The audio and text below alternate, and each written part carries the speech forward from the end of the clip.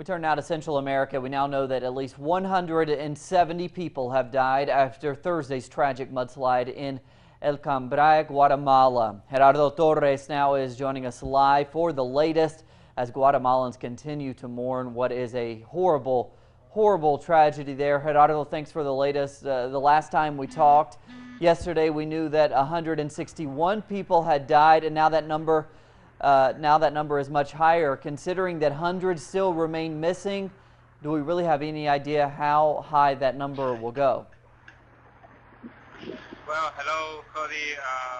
Guatemala, the expectations of still finding people alive are very low. We said yesterday was like that. The last day, which the rescuers said that there were possibilities to still find people under the mud alive. We're talking about more than 170 people that have been found dead. There are still 300 missing. The operation of rescue and taking out the mud have decreased its velocity because now, they are very close to where the houses were, and maybe there could be find dead bodies or other things that they have to have a more delicate treatment. We're talking about that in the last days, more than 12,000 tons of mud were taken out after the landslide, and many houses that were destroyed, people were inside of them.